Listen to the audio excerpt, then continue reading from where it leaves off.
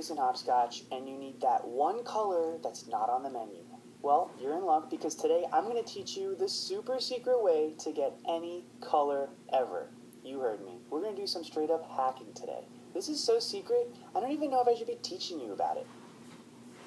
Okay, fine, I will, but only because you've been making such cool projects and you deserve it. But you better make some colorful projects after you watch this video. Credit goes to Valgo for figuring out this super cool trick. Okay, so let's add our artist. I'm going to pick Mr. Mustache because he looks like he likes to paint. And let's add a new rule. I'm going to pick when the character's tapped. And let's just remember how to draw. So you leave a trail and you pick your color. And then I want to cover the whole background in this color, so I'm going to make my width 3000. And when that width is so big, it doesn't really matter how far you move forward, but I'm just going to make it 1. So it's a dot that covers the whole screen. Let's just look at what that looks like. Tap on Mr. Mustache, big yellow screen. Awesome. Go back to edit. Now, how do you get those secret colors? Okay, so the first thing you need to do is hold down on this bubble. And then you're going to see paste come up. Ignore that by tapping somewhere else.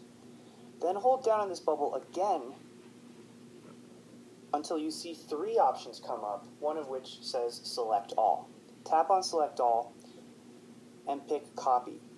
So what are you copying? You're not copying a yellow bubble. You're actually copying a string of text and numbers, as we'll see in a moment. So press check to get out of this color menu. And let's drag out a text block.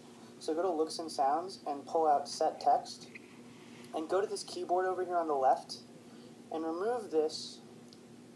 Press down and hold on the text spot and tap Paste. This is what you've just copied. This is a text string that tells the Leave a Trail block what color to use. And now we can manipulate this string.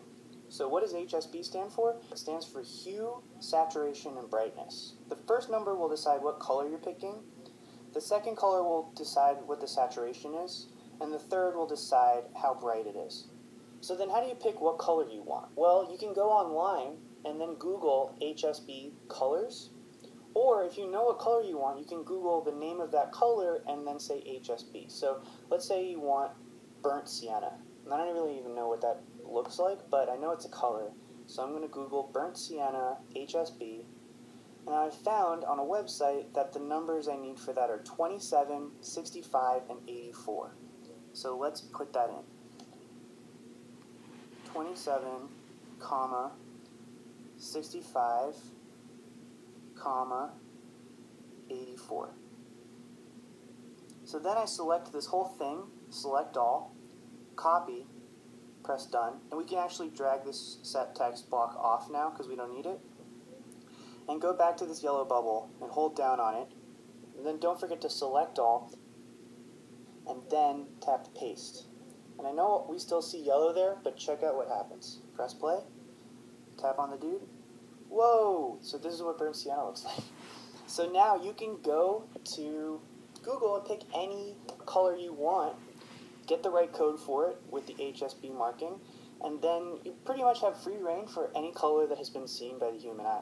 Except for maybe ultraviolet and infrared, which we don't really know what those look like, but apparently a couple people do, according to the internet, because they have some sort of like eye augmentation that lets them, I don't know. Anyway, now you know how to make every color ever, and I can't wait to see what beautiful, colorful projects you all make with this. Alright, see ya.